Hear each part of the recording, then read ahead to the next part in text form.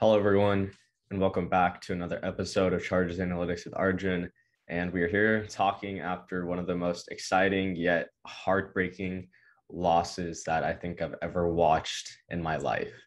And today we are not here to talk about any of the stats or analytics behind the game. I think, at this point, we're not even in the playoffs, so I'm not sure people even care about what happened. I mean, if anything, just know that Justin Herbert balled out again and his team just didn't help him at all. Okay. So that's all we need to talk about for the stats. We are here today to talk about Brandon Staley. Okay.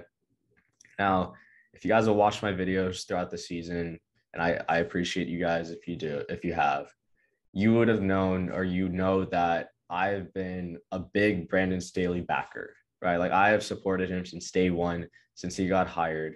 I have supported him through the stretches of terrible run defense. I've supported him through almost every decision he's made. Keyword almost. Like there's some things I'm not so like totally on board with, but it hasn't been like a big picture. Like I completely disagree with him. So I have been on his side since the season has started. Now that the season's ended and I've had a couple days to really just think through how the season went, I think it's fair that I can talk about Brandon Staley.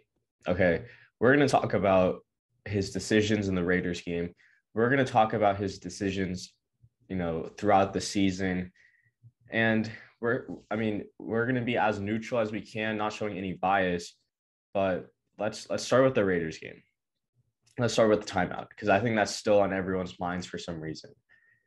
I got so pissed off at the discourse. I was so confused at the talk on Twitter about this stupid timeout that everyone was overreacting to, that I even made a TikTok about it because I needed somewhere to just vent my thoughts. So I'm going to insert the TikTok now so you guys can see it. As a Chargers fan and someone who is heavily invested in analytics, I do not think that Brandon Staley made a mistake by calling a timeout on 3rd and 4 versus the Raiders on Sunday Night Football. The national media and analysts are going to portray the idea that the Raiders were going to kneel the ball out or just give up with 38 seconds left on the play clock, but that is far from the truth. The media only mentions how there were 38 seconds left on the game clock without accounting for the idea that there were only 4 seconds left on the play clock, meaning the Raiders had to snap the ball at 38 seconds, 34 seconds, or in between.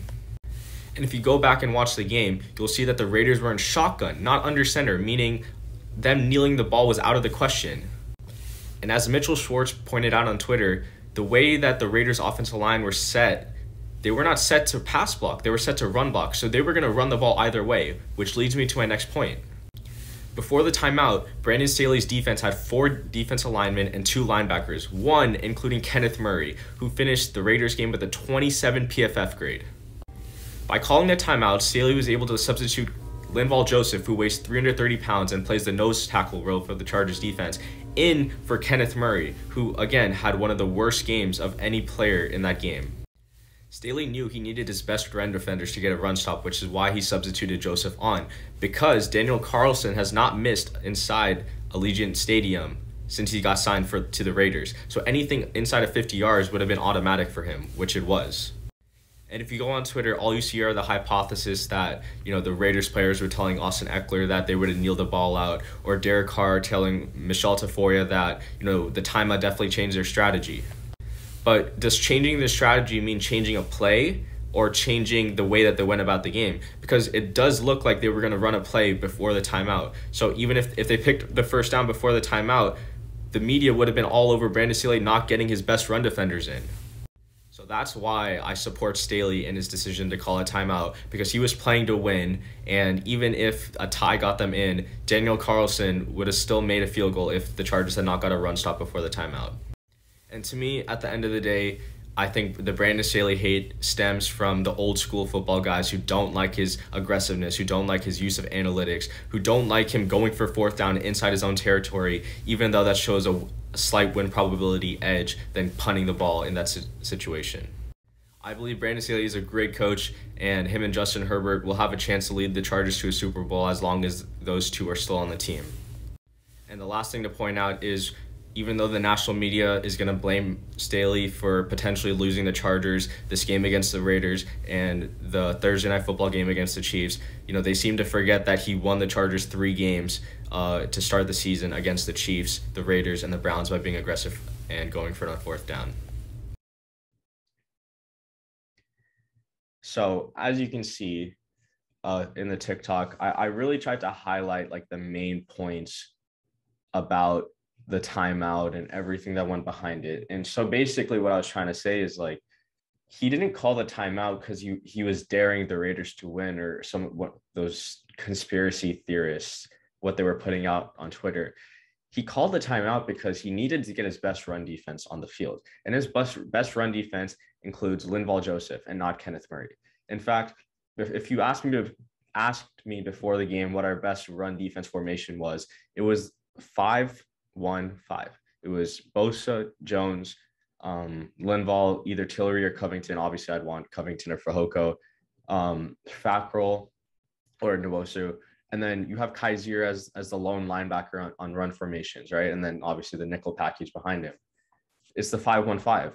Before the snap, it was a 4-2-5 with Kenneth Murray on the field, and you didn't even have Linval Joseph on there. So you're gonna get gashed either way. The whole point of this timeout that had lost them the game, it changed the Raiders strategy. I don't know if you a lot of you guys are smart. And if you guys don't understand how NFL coaches operate, they don't Bisaccia wasn't having the conversations about tying the game during the drive. He was having those conversations before the kickoff, before the Chargers kicked off. Those conversations you can't have in a 30-second, because the offensive coordinator, Greg Olson, he's calling the plays as the play before is finishing, right? So how are they going to have these conversations about time while the drive is going on? They had a fixed mindset about what was going to constitute a tie, which was probably getting stopped inside their own territory and them saying, congrats, you stopped us. Let's both go to the playoffs. There was no incentive for them to lose, right? So obviously they're going to take a tie, but tying means they go to Kansas City. So they're obviously going to do everything in their power to not play Kansas City, who have absolutely beat the shit out of them the past 2 times they played them this year. So they're obviously going to want to play the Bengals, which is why the timeout had no influence, in my opinion, on what the Raiders were doing, because they were already in Chargers territory. The Chargers got a tackle for a loss on 1st down and then allowed 7 yards on 2nd down. And that was what changed it. If they got another stop, I think the Raiders would have let the clock run out. But at the end of the day, Brandon Staley's timeout did not really change anything because the Raiders were fixated on winning that game. And they just executed better in the clutch, which has been a story the whole season. Okay. That's about the timeout.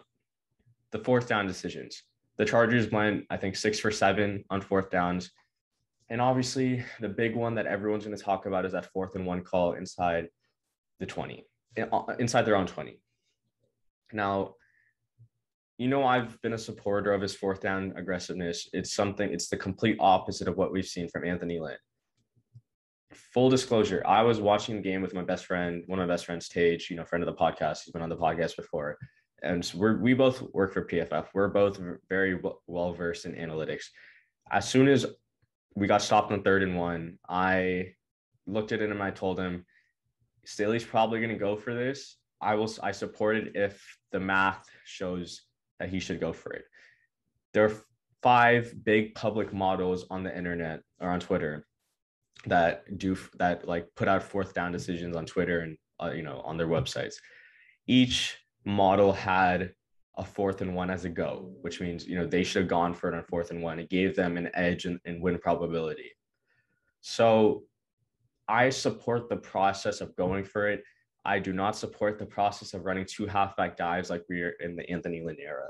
I think at least one of those plays, the 3rd down play, should have been some type of RPO, should have been some type of quick game, should have been some type of zone read. You have to put the ball in Justin Herbert's hands and not Austin Eckler's hands, because he's reliant on the interior offensive line getting a push.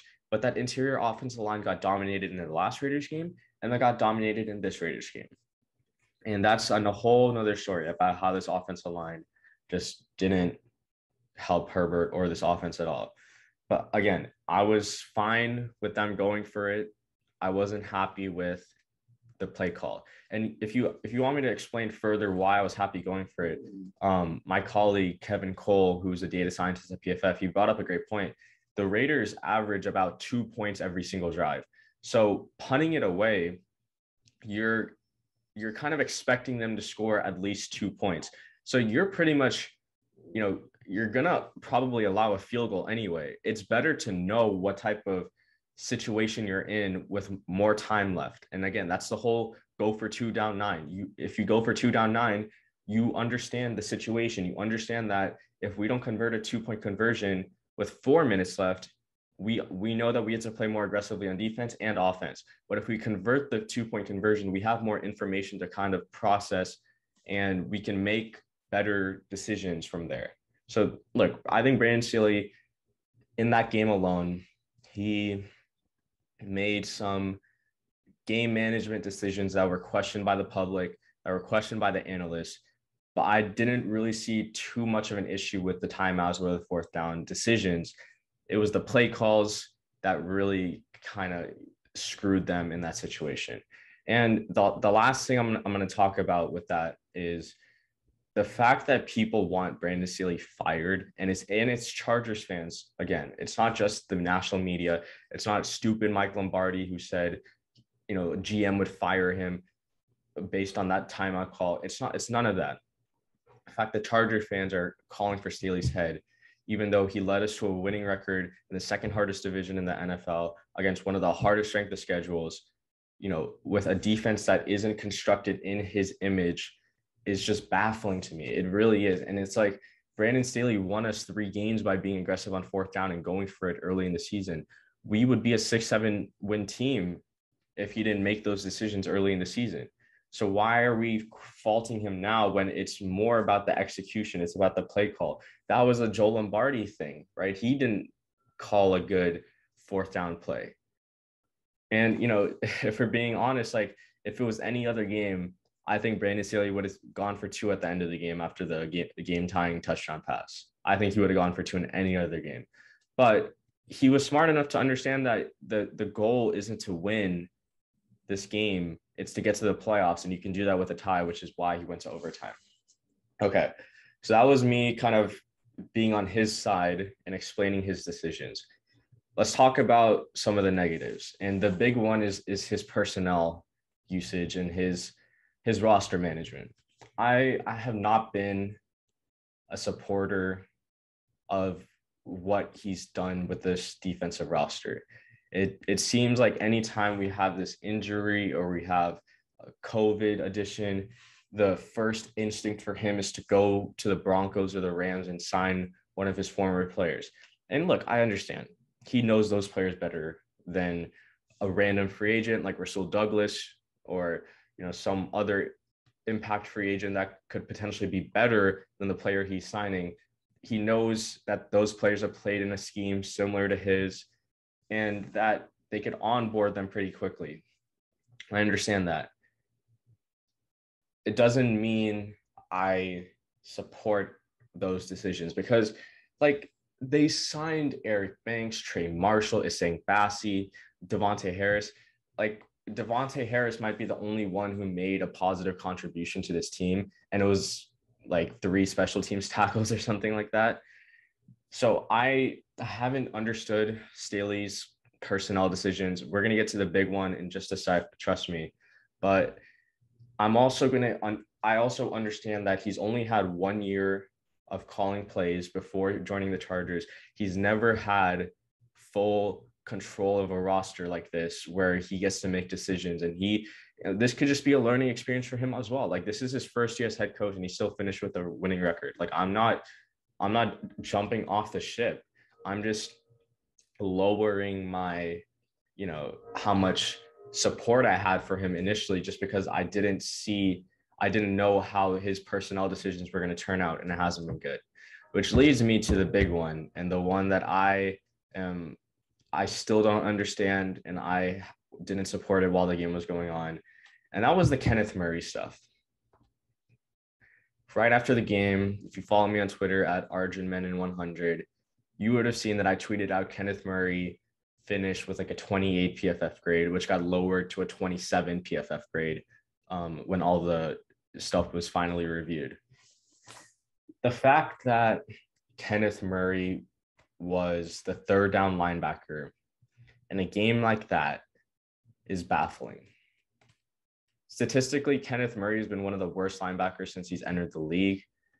Even in college, he had like 3 pass breakups in 4 years at Oklahoma as a middle linebacker or outside linebacker. You know, when Brandon Staley got hired, Kenneth Murray was one of the guys where I was like, okay, he's not going to be used as a drop into cover 3 hook zone type linebacker. We're going to get to see him blitz more. He's going to be attacking more in run fits. Nothing happened. And he wasn't good at his job. I'm not going to call him bad because he's an NFL player, and it takes a lot to get drafted in the first round. You have to have some type of freakish athleticism or talent to get drafted in the first round. But he wasn't good at his job early in the season at inside linebacker that the Chargers moved him to edge. And he didn't play well there either. And so the fact that he was the guy that the Chargers wanted in the most high stakes, high pressure situations on defense, it doesn't make sense. There's no way that Brandon Staley and that defensive staff and their analytics guys and whoever helps with the game planning came up with the idea and stuck with it that Kenneth Murray was their best option on third down because he's the best man-to-man coverage linebacker on the team. If Drew Tranquill was really that hurt, he shouldn't have played, because at the end of the day, Kaiser is a better linebacker than Kenneth Murray. Tranquill is a better linebacker than Kenneth Murray, obviously when fully healthy. I just don't understand taking Kaiser off the field when he's had a career year. He has, I think, 3 interceptions. It makes me question what is really happening. And it makes me question, and this leads me to my final point, how much of an influence Tom Telesco has during the season. Because there is a complete fallacy in NFL roster building and NFL game planning that first round picks tend to get overvalued. And even though they suck and they're not performing up to their expectations, they still get playing time over players that have proven to be better than them at their role. And I think this is another case of that. Like, you know, Kaiser and Tranquill are both 4th round picks, day 3 picks, I think. Unless Kaiser was round 4. Like, and Kenneth Murray is round 1. So I'm wondering, is this one of those situations where because Kenneth Murray's a 1st round pick and because they traded up for him, is that why they played him in this big of a game? Did Tom Telesco and, you know, the scouts have an influence that, hey, we want to see Kenneth Murray. Like, we think he's the better option because we traded up for him. Like, we made the big investment. The Anthony Lynn era was all about selecting Tillery and Kenneth Murray in back-to-back first rounds at the end, you know, in the back half of the first round. And I mean, I'm not going to say Kenneth Murray indirectly lost in the game because there were a ton of defensive things that happened that, you know, weren't really directly on him. But like, you watch that game and you see that pass interference on Jalen Richard. Yeah, there was a defensive holding that would have got them the first down anyway. But Kenneth Murray just runs into him like he's a rookie in his first game. Like, that is just unacceptable. I just don't see how he got more playing time, or he got playing time on third downs over Kaiser White in the most high stakes game of the year. The Chargers turned to the player who they changed his position, and they changed him back, and he got more playing time than Tranquill. He played in a more important situation than the guy that's probably going to get like 7-8 mil in free agency this year. So, you know, pretty much to wrap it up, I support Brandon Staley. I think he's going to be a great head coach. I think, you know, year 1 for any new head coach is always going to be a learning experience. I think the main takeaway is I think he set a really good foundation with good players. I think the process to his decision making in game is sound, and it's been proven that, you know, he's he's doing good stuff. It's helped them win games. Now next year, it's all about improving on that decision making, improving on the play calling in those high stakes situations. And I think, with another year to kind of evaluate and review all the decisions he made in terms of personnel, he'll get better at that also. And we have a ton of cap space for him to construct a defense, for him to construct the right side of the offensive line, the receivers, can just construct an overall roster in the image that he wants. Because at the end of the day, this defense was built for Gus Bradley. It was built for the Legion of Boom, cover 3, single gap, run structures, and all of that stuff. Right? This is not his defense because he drafted Asante Samuel, and that's the only new starter on that defense since last year. So, like I said, I think Staley will be fine. Just needs to clean up some of the personnel decisions, but with all the money and with all the cap space and all the draft picks that we have, I'm not worried at all going into next year. And, with Herbert playing like how he's playing, it wouldn't surprise me if the Chargers are, Super Bowl contenders at this point next year. And that's just it. So guys, it's been a really fun year, talking ball, and the season was really fun to watch. I hope you guys enjoyed my videos and the Chargers in general. And with that, as always, bolts up.